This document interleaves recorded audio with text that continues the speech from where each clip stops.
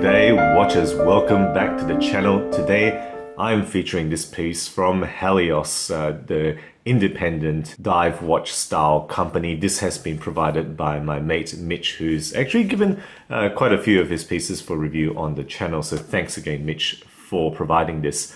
So you can see this simple leather carrying case with the company logo etched into the leather there. Halios was established around 2009 with the MO to offer waterproof watches with great after-sales support and with an aim to establish iconic watch designs actually. And I think they've achieved a lot of that, and they've grown to be quite a reliable and well-loved brand as far as I've read around forums and other sources. So let's just get this open and show you what model I have here.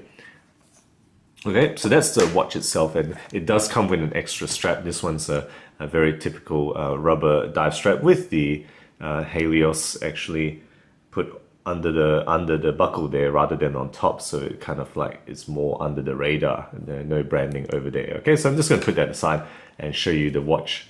Alright guys, so this is the Halios Seaforth automatic dive watch. The MSRP is 690. In a sense, it's not really an MSRP, it's actually the direct from maker price.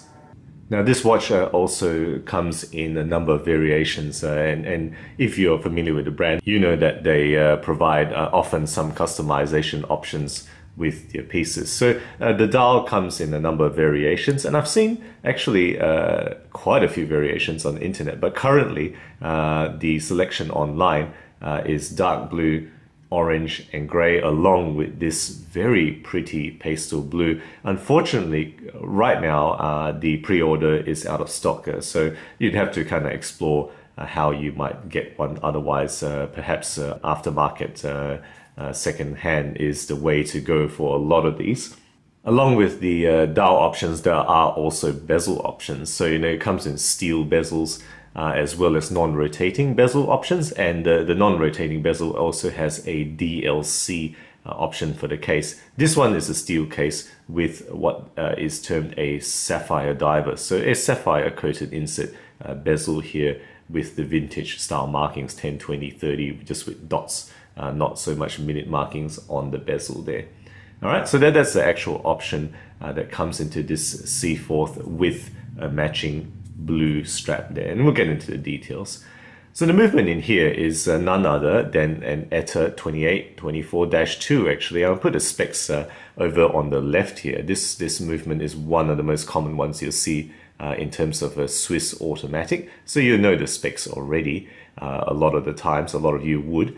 In terms of the accuracy, the rated accuracy of a standard ETA is actually plus or minus 30 seconds per day. I mean, it is supposed to be regulated at 2 positions at plus or minus 12, but plus or minus 30 is the outside envelope. This one actually runs plus 25 seconds per day in use, so it is actually quite fast and it's still inside the envelope. But if I owned this watch, I probably would try to regulate myself to a better accuracy.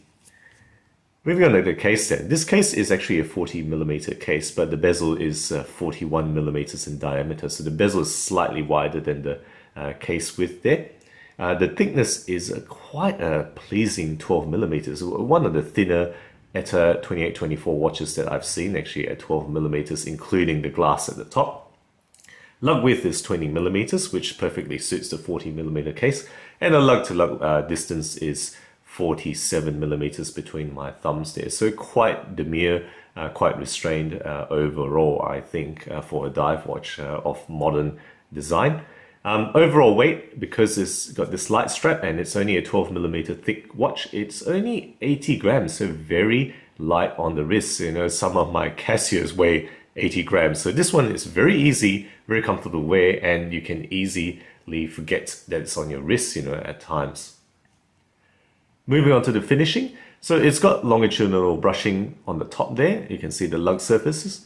On the side there, again, longitudinal brushing, moving on to radial brushing all over the bottom surfaces, including the case back as well as the bottom surfaces of the lugs. But it's also got a polished bevel there. You can see that bevel where that lug is polished, as well as this very nicely designed crown guards. Actually, you can see whilst the side surface is brushed, there is a polished bevel on the top of that crown guard as well. Very nicely done, I must say. The quality of the finishing is really quite good on this particular watch. So with that screw-in case back, nothing too fantastic on the design on the case back there, just simple printing, and that screw-in sign crown, and you can see nicely, proud signing there. Overall water rating is 200 meters, so kind of dive ready water rating that this watch comes with.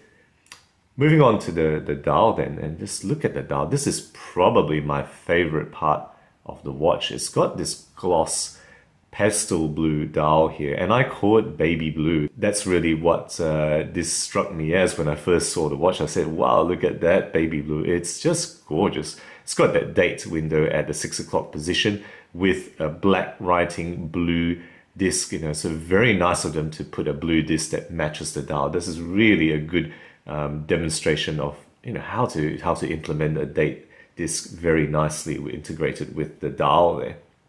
All right, at the 6 o'clock position, so it's central. It doesn't take away from the symmetry of the dial as well, which is something I like. It's got applied markers, right? You can see it's black ringed applied markers, and it's got those simple baton hands with superluminova on the distal parts of the hands, as well as all the markers and the bezel, and the superluminova is BGW9, so blue glow in the dark, and of course lume shot right here for you to see how it looks like.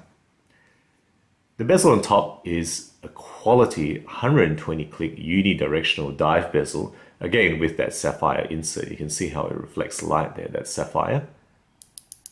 Listen to those clicks. Very good quality. I think the detents are absolutely solid, and there's no play on the bezel. This is one of the best bezels I've seen at this price range. Definitely better than, for example, the Glycine Combat Sub, which I reviewed a long time back. This one feels a damn sight better than that, I have to say. The solidity and quality of this bezel equates to, I think, something over 1,000. This is something you expect in terms of the bezel function. The glass on top there is a double dome sapphire. All right, double dome sapphire crystal with that nice box side and that curved side that evokes the vintage divers. That's that this watch takes some inspiration on. And look at that. I just really like the look of that. Okay, so that's the crystal on top. The strap, this one, apart from that rubber strap in the case I've shown you, this one's a blue canvas strap. All right, it's got some stitching. It's got a faux leather backing there. Okay, not too complicated, but matches the watch overall quite nicely. Again, the buckle is brushed steel, but doesn't have a Halios on the top. It does it only on the underside, which is a nice little touch, to keep it not too ostentatious, to keep it slightly quiet. All right, so let's just try this on the wrist for the wrist shot.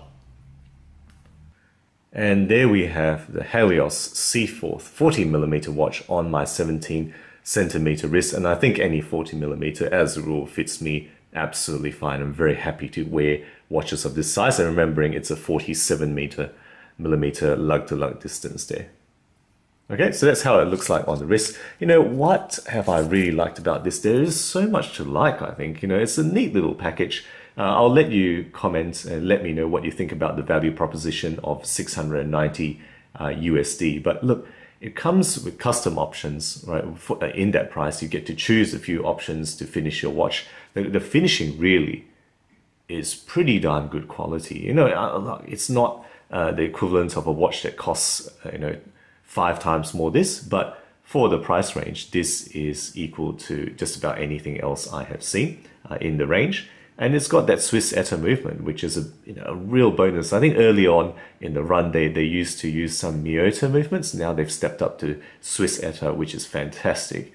And then looking at the bezel, that's a nice touch, right? That vintage design I really like, and it's got those great quality detents, great quality feel, and the overall vintage inspired design is great as well. But it's got a twist, it's got that pastel blue dial, which is something really quite uncommon, and I think it sticks out really nicely. I've gotten quite a lot of comments on people who have seen this on my wrist, even just after a week of wearing.